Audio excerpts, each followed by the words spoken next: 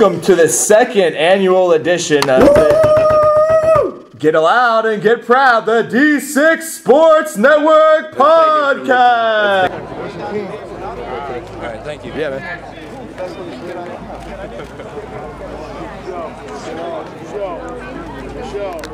Welcome, ladies and gentlemen, and whoever may be out there listening. Mayor of Johnstown, LeBron James. We're not really sure who follows us, but we're going to just talk about what we want to talk about. So without further ado, let me introduce my partners. I'm Dan DeFrancis, and we have our master genius over here, Bradley Barbin, and we have James the Jimmer Hammett. So folks, today... Thanks, Dan. Great to be with you here this evening. Great to be with you too, Bradley. Anyways, guys, what we wanted to do first, give a quick shout out to our sponsors. First of all, of course, we have the Haven Lounge located on Langhorne Avenue. And we also have Clark's Corner Store located on Monaco Boulevard across from the Westmont Middle School. We'd also like to say a quick word to our beverage of choice here. Lemonade powers the D6 Sports Network. Yeah. Okay, so we wanted to get off, we have a couple really good topics we want to get involved in here today. And we're going to start, obviously, with what's hot right now. Baseball, the baseball diamond, playoffs are starting. You can't really ask for much else. Then also we're going to talk about a lot of where PA football is currently, where it's been, and also where it is headed. What's going on? Why are we lagging behind others? But in some ways we could be better than other states too. We're not really sure. We're going to get into that. And then finally, another hot topic is the bust of professional sports in Johnstown, both past and present, and probably future. So, without further ado, Jim, do you want to lead us off here in the high school baseball realm? No problem, Dan. So I think the most interesting story going on right now is McCourt coach Digger File was recently selected to perform on Dancing with the Stars. This puts McCourt in a tough position going into playoffs with no skipper. Jim, what are your thoughts there? No comment on the dance, but I will comment on the baseball. We are in the middle of the first round. They were happening yesterday and today. We're looking to go into the quarterfinal round for single A and double A on Friday. So, of course, you got to talk about who's going to be around, who's going to be playing at the Curve Stadium next week. Yet to play a game, the top three seeds in single A. You got Bishop McCourt, Bishop Guilfoyle, and Claysburg. McCourt, obviously had a great year. Only losses this year to AAA Somerset. Bishop Guilfoyle led by one of the best pitchers in the area, if not the best, Jexton Pugh. And, of course, Claysburg, who always has a great program, great Legion program at that, too. So, you expect to see those two of those three teams there, but there's always some dark horses, so you got to watch out for that. Double A, you're looking at Phillipsburg, Mount Union, and Marion Center to be the top seeds. That one's a little bit unpredictable. A lot of turnover in that. You see Bald Eagle there in the end. Yeah, they're always real good. Always there, but they were actually eliminated by Blairsville yesterday. So, maybe some new faces in that went into regard. 9 innings, didn't it? It went to 9 innings. Blairsville beat them 1-0. So. Wow, that's pretty intense. I know. Whenever I was a senior playing for McCourt, we actually got mercy ruled, 10-run mercy ruled by Bald Eagle in our playoffs. Yeah, they're just one of those programs. They always have just good players, well coached, always in the end. Mm-hmm. And of course, you got to talk about the big boys. AAA, only 3 teams have entered, so you're going to see a play into the championship, if you will. Forest Hills will be traveling over to Hollidaysburg. I know we've seen both teams this year on the D6 Sports Network. Forest Hills, led by Jared Shope and Justin Godola, two top-notch players. Yeah, they are. And Hollidaysburg, I think we were there when the kid threw a no-hitter. Yeah, we threw a perfect game. So well, they did went to 5 or 6. When they played Guilfoyle. Yeah, that's a good win, beating Guilfoyle and Pugh and all that. So that should be an interesting matchup. And of course, the winner will take on Somerset, who we've touched on before. Yeah, is just really good at baseball. Yeah. Moving on to the big They are really good at baseball. Right. What do you have to say about Somerset? They're really good at baseball. That's all? That's all I got, Jim. Yeah. Hey, wait, well, let's talk about real quick the that 2-3 matchup with Hollidaysburg and Forest Hills. Jim, like you were saying, we've got to see both of them play. And, I wanted to give my real quick critique on what I think would be the outcome and whatnot. Obviously, it depends a lot on pitching and who's going to be in there. But we saw Hollidaysburg, put on a real dominating performance against Bishop Guilfoyle up at the Curve Classic in Altoona. So, my kind of outlook on them might be more favorable than Forest Hills. Or we saw Forest Hills, it was more of like an overcast day. It was up at Central Cambria. Central Cambria is not exactly the Altoona Curve stadium here. So I think all those things combined to make me pick Hollidaysburg over Forest Hills in this one. But obviously, though, if you have Gadula pitching, he threw a heck of a game against CC when we saw them. And then kids with like Jared Shope, like a competitor there. So I definitely think it could be anybody's game. But I think Hollidaysburg pulls that one out and then faces Somerset. And that would be quite the game. Hollidaysburg is actually a 2 seed, but also defeated Somerset earlier in the season. So you're going to see a good game on. I think it would be Thursday night, and the D6 Sports Network will be there for all 4 district championships. Absolutely. And of course, you got to round out with the big boys, Quad A. You got State College, Central Mountain. They're in the 4-5 matchup. The winner will take on Mifflin County. We have not seen any of the teams, but from what we saw Altoona.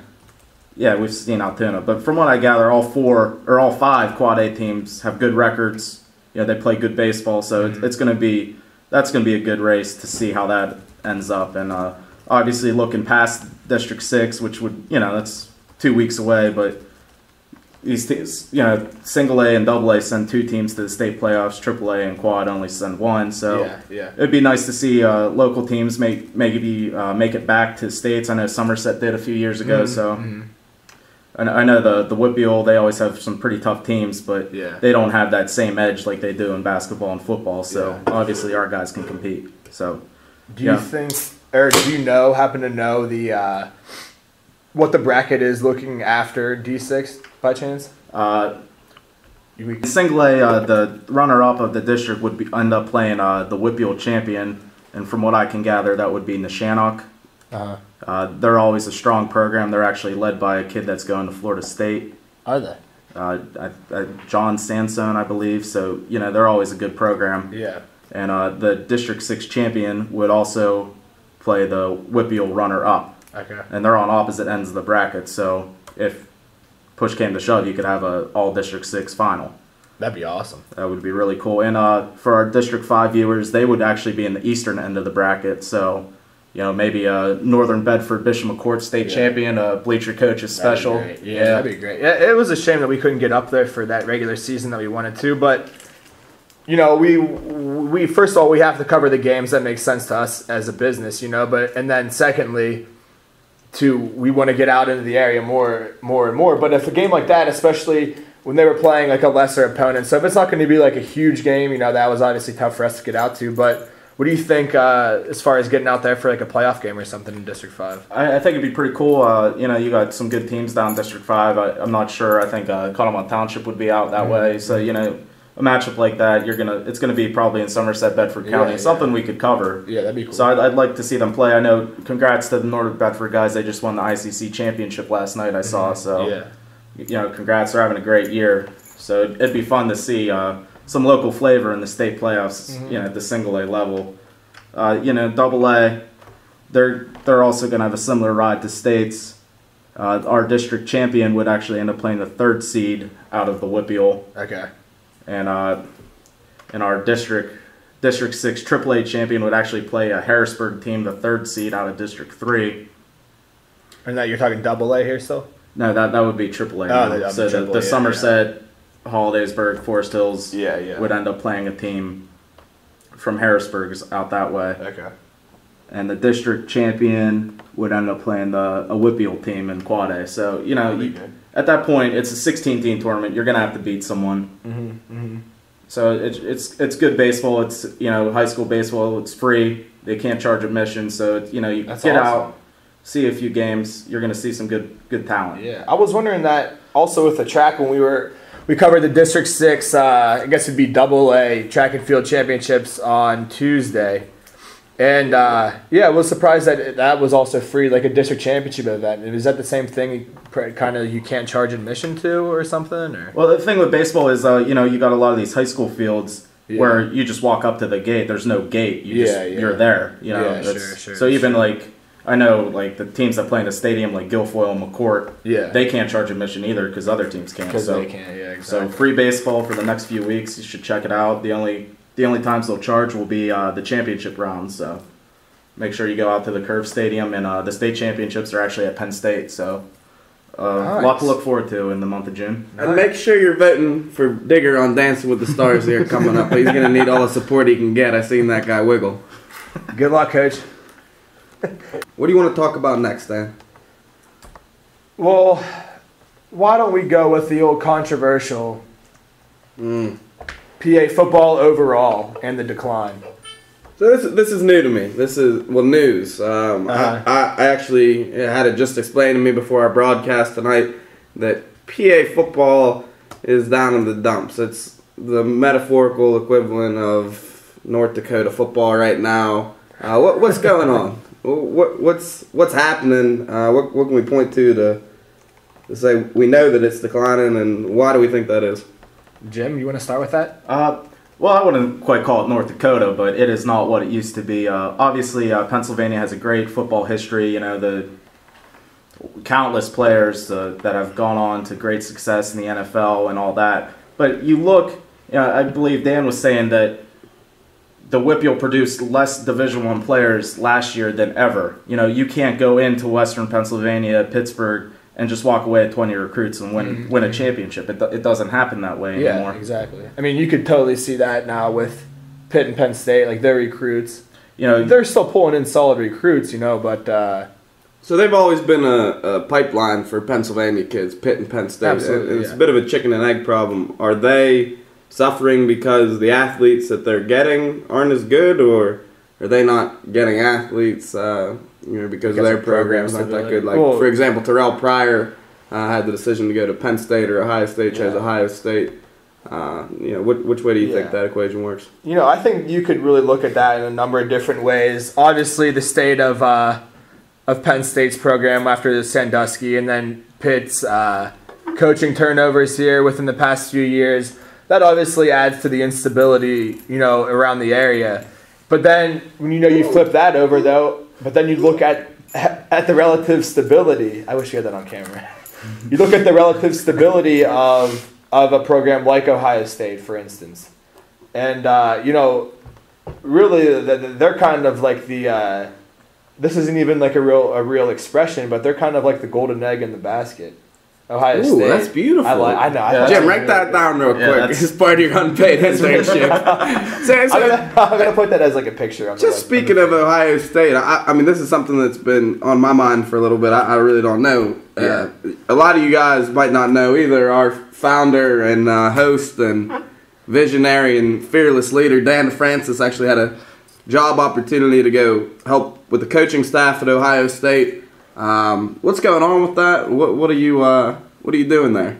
Well, I moved back from Phoenix after I heard back from Ohio State. I was coaching high school football out there, and I heard back from Ohio State originally. This was in about February. That said, okay, you have a recruiting assistant job, basically, you know, stuffing envelopes, taking recruits around, filling up water bottles, I guess, here and there. But, it's a big-time program, and, they were just going through their coaching change and stuff, so... They got the old legend Urban Meyer in there now. Yeah, That's he came in. Yeah, I mean, things are looking great for that program. But, some things just don't work out. We'll see here in the future, but... So you've decided to focus your energies on the D6 Sports with that work for now? Yeah. Wait, what were we talking about? No, about Pitt. Yeah, we're talking... Yeah, just Pennsylvania. We'll stay on topic here. Yeah, go ahead. So to stay on topic here with the whole... Pennsylvania football and all that, and of course right now the three main players for Pennsylvania athletes have and will likely be for the future would be Pitt, Penn State, and Ohio State. And of course Urban Meyer comes to town, big time coach. Who at this point, who would you want to play for? Urban Meyer, Bill O'Brien, or Paul Christ? Or Joe Paterno? Oh, yeah. Shocks. But as of right now, Urban Meyer, he came in under a month and landed Pennsylvania's top recruit last year. Yeah. And he's obviously trying to do the same this year. So, there's some good players. I don't want to say Pennsylvania football's dead because they're still top-notch players. We're only a few years removed from Terrell Pryor being the #1 recruit in the country. You have guys like Russell Shell. that just went is big. it? If I'm hearing you, is it just the natural fluctuations of sometimes you do, sometimes you don't, or is there something unique and different going on in these other states? Yeah, that's not going on in Pennsylvania. What is that? I will first point to they're having spring football now. Even up north, spring football is huge. Teams are coming out with indoor facilities now. It's really a kind of a community involvement in the athletic program, which is really huge. You really have to foster a sort of a competitive nature and a competitive atmosphere around your program. And I think though, Pittsburgh is so kind of steeped in that tradition. The Pittsburgh area and Western Pennsylvania, Eastern Pennsylvania as well, and that football tradition of competitiveness. But it's hard if you're not trying to go out there. And don't get me wrong, some of these big schools, these quad A schools, are going around and scheduling teams from Florida, from Ohio, and stuff. But if you're not having a really large majority of your teams in your state trying to go out there and play the best competition, then you're never really going to find that success that Florida, California, Ohio, Texas are finding. Right, and so you would say that a lot of it is playing better competition, even more of it is playing football in the spring. Yeah, you need to play. It's about as simple as that. Yeah, there used to be this kind of blue-collar, coal miner, tough guy mentality that, while it wasn't spring ball, these boys were busting their butts all year, in the mines or doing whatever. And that's something that we've lost over these last couple of years. Yeah. You can tell just going down a list of Rivals 100, looking for the Pennsylvania kids, well, where the hell did they go? Yeah. Well, obviously, Pennsylvania, we still have that sort of heritage of the, blue-collar and steel mill, coal mine thing. But, when you look at it, nobody really works in the coal mines or works in the steel mills anymore. So I don't think we really have. I would. Yeah. I do. Oh, what do you do? I mine coal. What don't you understand? I mean, how is that working out for you? Well, my back hurts. My fingers are broke. You haven't got stuck yet? No close calls? I don't really, talking great English, but I get a lot of girls from it. So that's a positive. That is awesome. Yeah. Well, we actually have a female guest with us here today. So, Jocelyn, do you want to say hi? Please. Hi. Well, we wanted to talk about relationships real quick. And do you feel that coal miners is an attractive bunch of men? Well, I'm from a fourth-generation coal mining family. And actually, there are still coal mines running. About 70% of the energy used in Pennsylvania is coal-powered. That's really interesting, Jossie. So let me pose this hypothetical on you. Okay. So say there's gonna be a lot of editing. Say my friend Scott Lewis. So Joss, let me pose. That's really interesting, Jossie. Let me pose this hypothetical on you. Okay. So my friend Scott Lewis, he was supposed to join us tonight for our second annual podcast, but he decided to go up to Erie to get some closure with his ex-girlfriend. Could you explain to me what closure means exactly? Because he was supposed to be back yesterday and he's still up getting closure. I'm just confused as to what that means. Well, I think that the end of every good relationship, bad relationship, because it's ending, you need that face-to-face closure. And sometimes, when push comes to shove, other things have to happen, for that door to close. Right. Like what? I can't explicitly state this was this on YouTube? It's on the World Wide Web. Yeah, this is on the internet, Jossie. The knowledge is out there. People want to know. You tell people I'm what kind of closure Scott is getting up there. I'm getting a text from my PR publicist right now saying to refrain from... You said enough. All right. Going into the nitty-gritty detail, but... All right, sports fans, we're not here to talk to you about relationships. We all know that. So let's hop into our next topic. Talk about what can we do to improve the Johnstown sports scene. Basically, we need better teams. If we're going to get, some national recognition as far as recruiting, rankings, we just need to win more games. Playing better competition is part of that, but, don't put the Bishop McCourt Crushers up against the team from St. Ed's, Ohio, and expect it not to be 9-0. So how do we get better teams? an idea that's being tossed around, not necessarily for the sake of making better teams, but for the sake of saving money on a local level, is consolidation of the Johnstown schools. So this is a hot button issue. Some people hate it. Some people hate it more. Is there any support for it? It seems like the logical thing to do. Why does it exist in the first place? What can we do about it? And is it ever going to happen?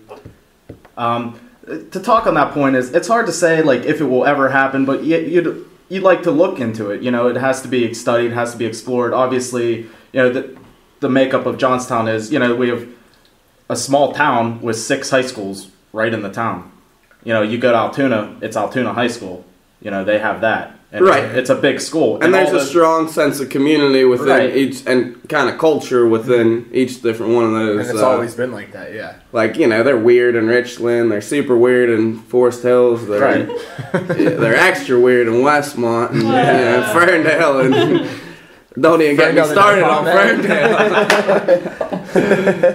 No, but different degrees of weirdness throughout the town. People like to hang on to their roots. I guess some people like to hang on to their jobs. I think that's a big part of consolidation. That people. Obviously that's a big issue with consolidation. Is job security, sense of entitlement, sense of power. I'm the superintendent of Ferndale. Not to single out Ferndale because there's good people involved with everything. But absolutely, yeah. But it is important for everyone, not only Ferndale, to once in a while step back, look at the stars, and question their existence. In all honesty, though, when you say that, who does that serve down the road? Does that serve the students that are still going to these smaller schools? Yeah, well, I mean, it depends which lens you look at it through. I mean, it's the same thing. You can view it through one lens, it's cutting the cost. The other lens is cutting the job. So, I mean, everyone wants to talk about, my old man's a politician. Everyone wants to talk about making Johnstown a better place for their kids to be in going forward. But the fact of the matter is, does anyone really give a shit about their kids at all? If you're doing what's best for your kids, you give up your job, you consolidate the schools, you get as best education as possible, and I agree let's get some competition going, throughout the schools.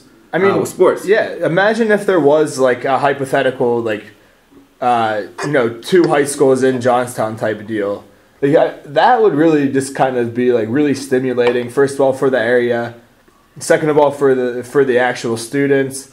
So I think if one high school would be called Johnstown High School, the other high school could be called Shaquille O'Neal High School. Where's the thought process of that? The thought process there is there's this town, I forget what they're, northeastern Pennsylvania, up by the Poconos. It used to be, Humbuck, Pennsylvania. They renamed their town Jim Thorpe, Pennsylvania to grow their tourism industry. Jim Thorpe had never been to that town in his entire life. You could just do that now. It's crazy. Altoona was actually renamed Palm.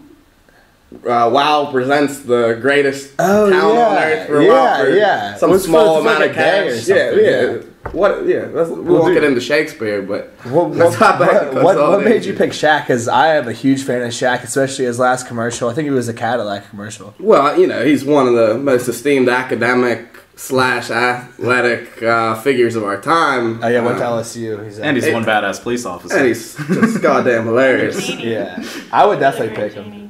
Yeah, Shazam. Yeah. Oh, anybody see she says what? Can I talk? I used to know a girl that talked like that. She is from Carnegie Mellon. Oh. So she was smart, right? Yeah, really smart. Really liked rice. One of those girls. One of them. Alright, so let's get back on track here with the... Brad did make a good point. What are we going to do to kind of attract that sort of like mindset, a competitive mindset, like a we're here to stay type mindset? And I think something to add on to that will be just go to freaking Quad A. If we consolidate, we'll go to Quad A. In my opinion, like I'm a big football guy and I love like big time like high school and college football. And really I view the Quad A level as more of like a status.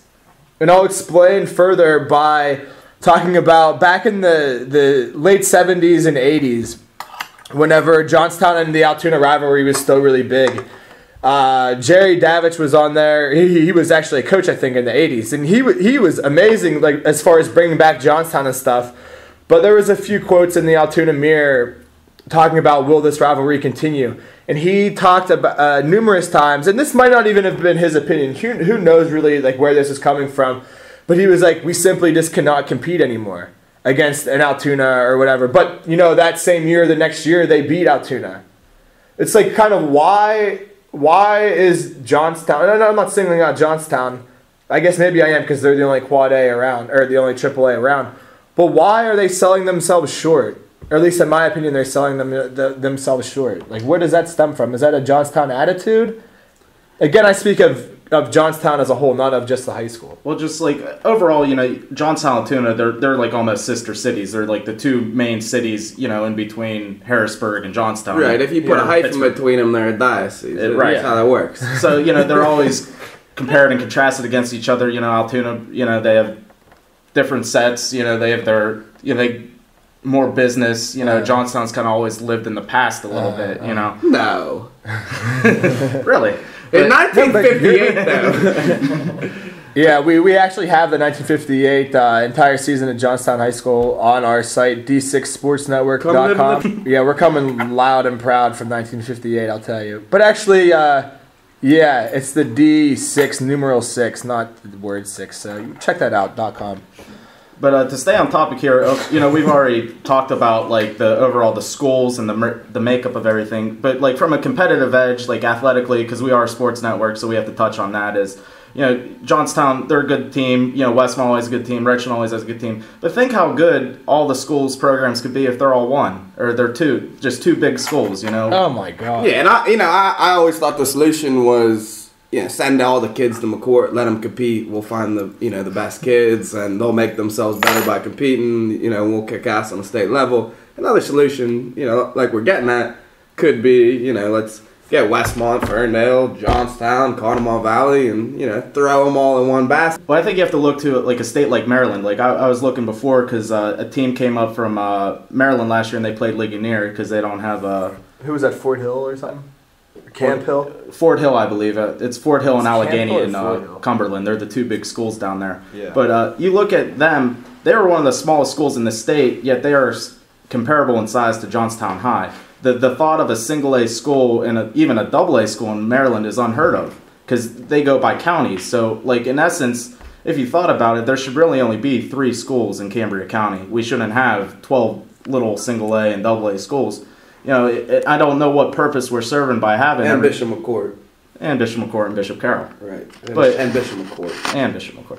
And but just the whole single A mindset, you know, what are we really gaining by, you know, having like little schools like that? You know, the education obviously isn't the same as, you know, the bigger schools. You know, everything. It absolutely is, and it's terrible. So it's hard to imagine why we're keeping it. But, you know, Pennsylvania, not just Johnstown, Pennsylvania, the state overall. Yeah, Pennsylvania has the most local government entities of any state in the union. I mean, it's very crazy in that regard in a lot of ways. And it just goes hand in hand with having that many school districts. And so, I mean, just a little history. I don't want to get off topic, so you don't have to say, you know, to stay on topic. But the reason that we did this is because in the railroad era, there was I think like 200 and something state representatives and senators, and that was kind of easy for the railroads to buy 200 people off. They could afford to buy 200 people off.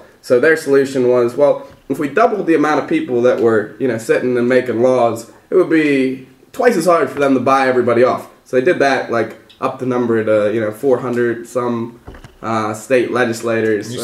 So that was their way to combat the railroads and the effect of, you know, money. I think the railroads are gone now. I'm in total agreement with you guys that there's no need for Ferndale's chicken pox school district to exist. It's not even connected. There's five areas not even in the same. And that's honestly not like a hate on or a bash on Ferndale. Like they're why is that a school district? How does that make any fiscal sense whatsoever? Brad, I'm asking you. Well, it doesn't, Dan, and that's a simple answer there. Yeah. But I think we've touched on something that's important, and it's a sense of a strong sense of local communities within the Johnstown area.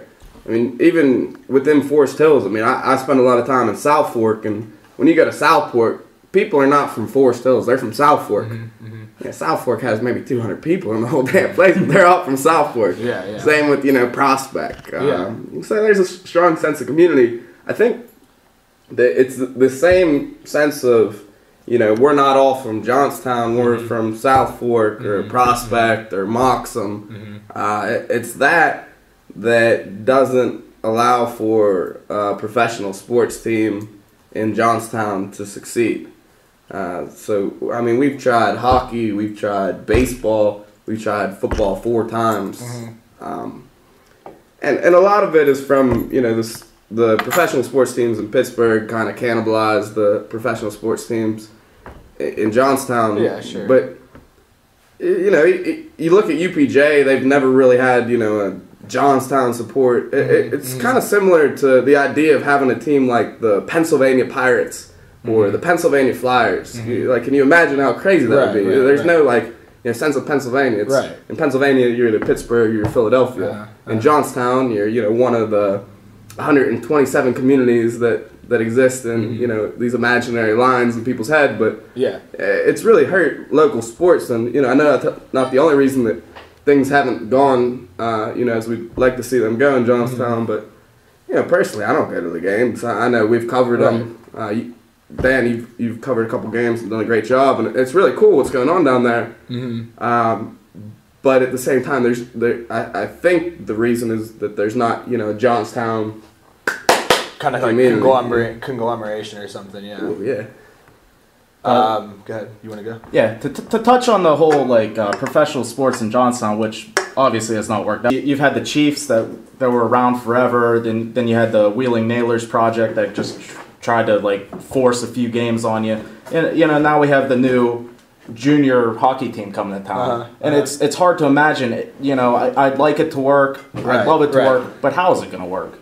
These guys aren't professionals. They're not the Penguins. Obviously, the people of Johnstown, they'd rather go sit at the bar and watch the Penguins than go watch a bunch of juniors play. Jim, really, I've been thinking about this. Actually, I started thinking about this because, let's put it this way. When I was a sophomore, junior in high school, whenever that first indoor team came, I thought it was really cool just because, there'd be football in the springtime or whatever. But the first couple games were all right, and then, obviously the fan support tapered off and, everything that went with that. We see what's going on right now with the Generals. And that's quite frankly embarrassing. And I know some of, the guys that were in charge of, general managers and stuff, and they're not even at fault for that at all. What are they gonna do? They don't have any money to pay their guys. No, it wasn't even the GMs. It's the owner he owned 2 teams. I don't know what the heck that's all about. That was really weird. But what I think it all comes down to, and I'll give examples of the other sports that have been in the area and why they have failed as well.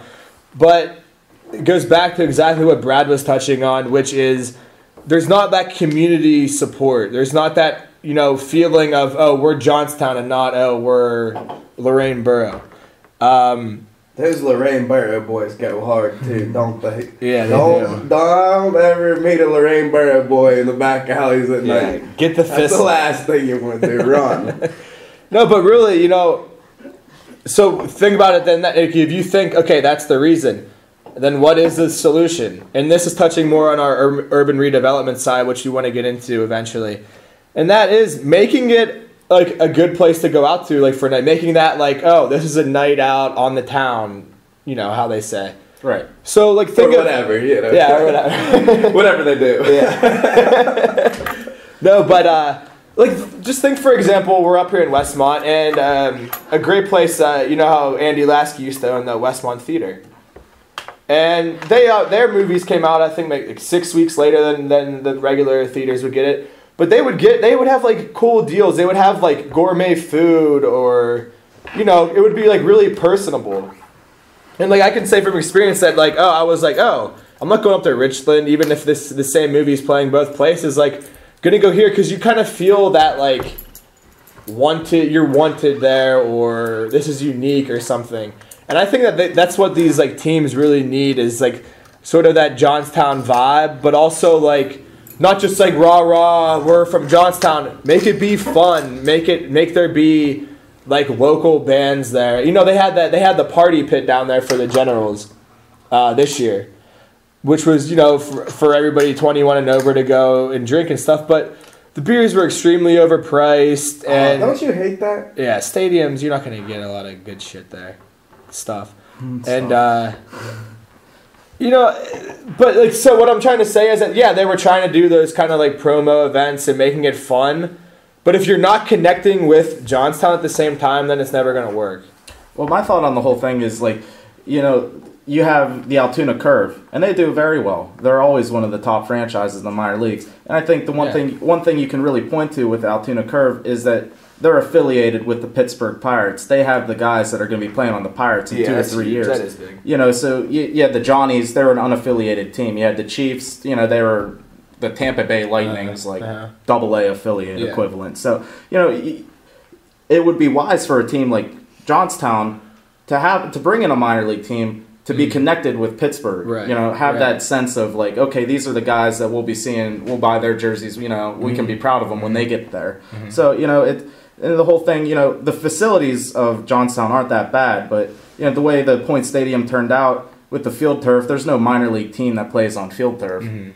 Yeah, so there's no way they're ever going to be able to bring in an affiliated team. So, you know, they kind of tied their hands on that one. But you look at the War Memorial with the history, Slapshot, it's a great facility. Everything with it. It's a really good minor league hockey arena. Absolutely, yeah. But, you know, for one reason or another, overpriced, whatever, but it just never caught on. And, you know, it always can be attributed to, you know, people will support their high school team before they're loyal to what they have. Yeah. I mean, seriously, when you think about, that, like, what is going to get you out? No matter if they're affiliated with, if they were affiliated with, like, the LA Kings, actually, I would definitely go to that then because I love the LA Kings right now. But if they were affiliated with, like, I don't know who's terrible, the Columbus Blue Jackets, another Haight, Ohio. You know, I would go if it was fun, like. Yeah, it's just like the whole, like, you know, Johnstown is so close to Pittsburgh that we identify ourselves as Steeler and Penguin and Pirate fans, you know, so it's hard to imagine that we can just, as a whole community, just latch on to a Johnstown team. Right, you can only root for so many sports teams. That's the reason why sports were invented in the first place, to keep the middle class down. Right. Yeah. Keep them occupied. Yeah. But Occupy Johnstown. Hashtag. The movement. So right now we're being joined in the studio by Zach Freeman. Zach's a Bishop McCourt basketball legend and coach of the Clippers down in the City Baseball League.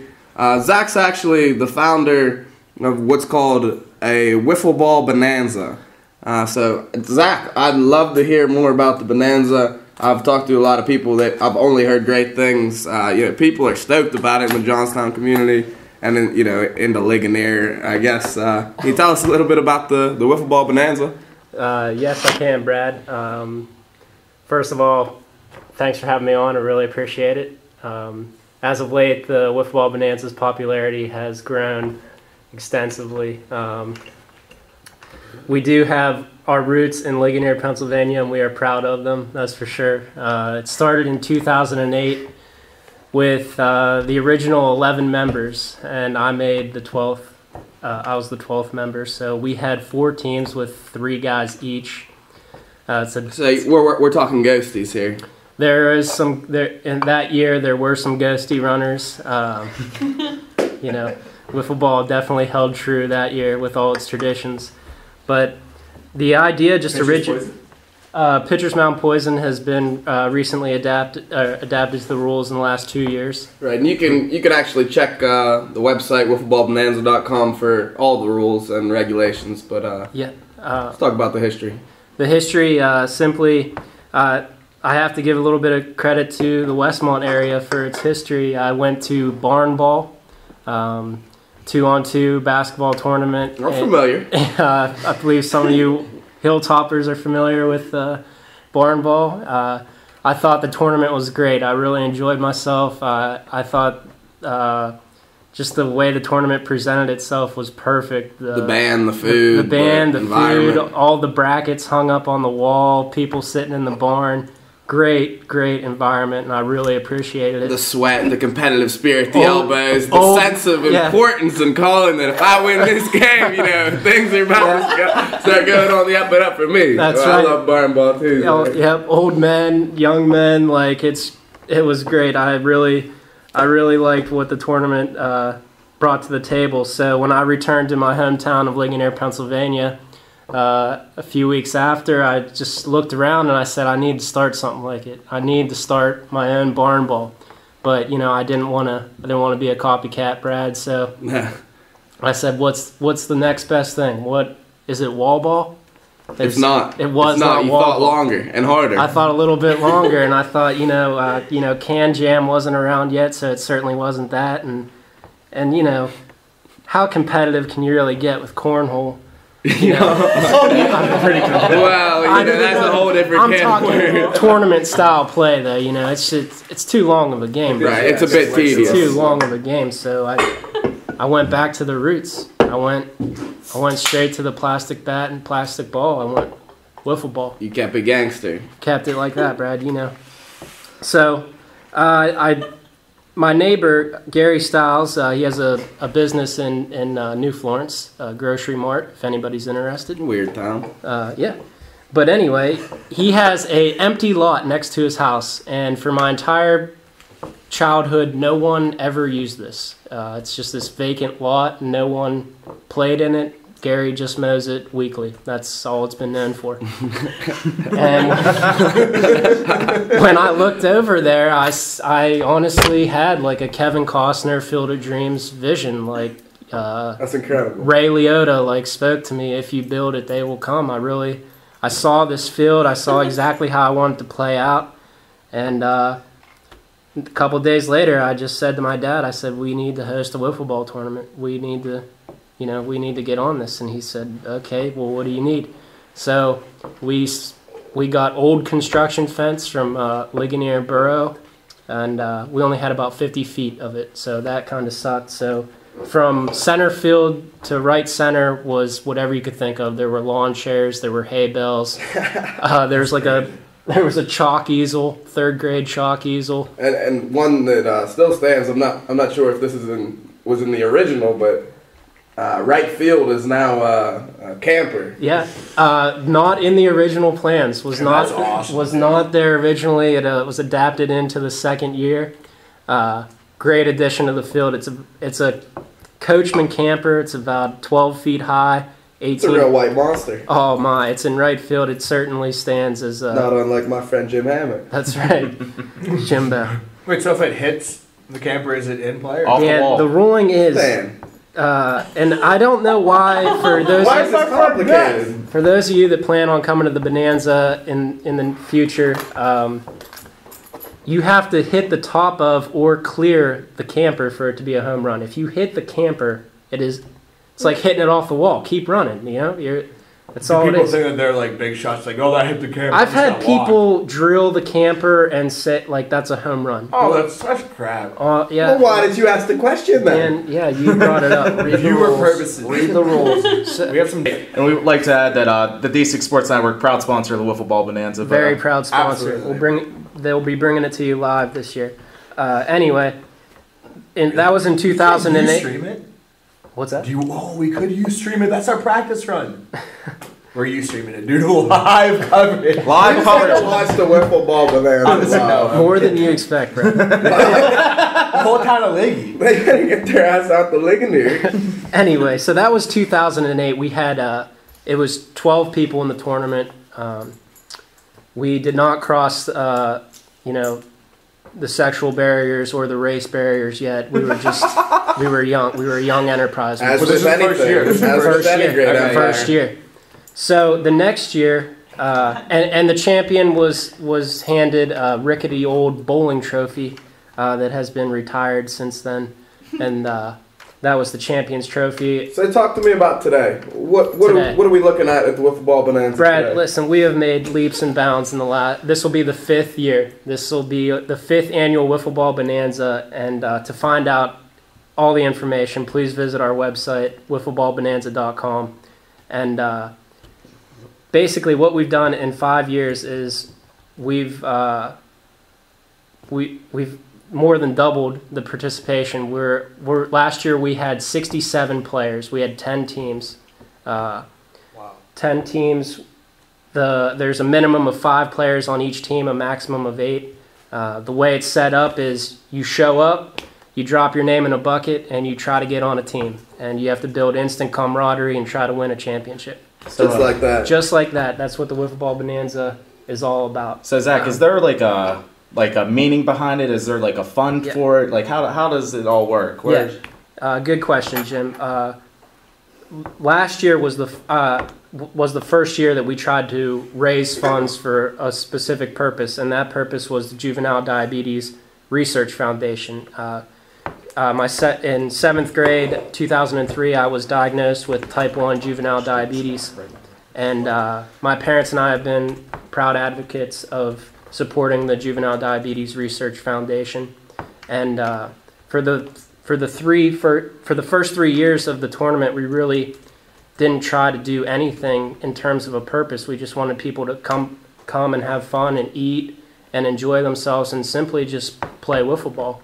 But last year was the first year that we really had everything set in stones in terms of the facility and how things operate, and we had a little bit more luxury in terms of how we were going to plan and make the event meaningful. So last year we were able to raise $700 for the Juvenile Diabetes Research Foundation. That's great. And the way this is all possible, the entire event from beginning to end, is from the few sponsors that we've had in the past years, Mac M. Dar Plumbing Company in Ligonier, State Representative Mike this is Reese. our podcast. We give the shout outs to sponsors. Okay. Go ahead. All right, my bad. But there's been a few sponsors that have been very generous. The McGinley family from Pittsburgh, they always give a very generous donation for the naming rights of the field. The Wiffle Ball Bonanza is held at McGinley Park. That's awesome. And we've had a few others throughout the years. And once again, if you visit our website, you can find out more information about sponsorships and things like that. But now, other than crowning a champion and finding out who the all-tournament team is, and Fantastic Phalanges, the Jack Wilson Award, and the Cy Young Award, just trying to find out who those people are, my family and I, we really like to support JDRF and their cause to finding a cure for diabetes.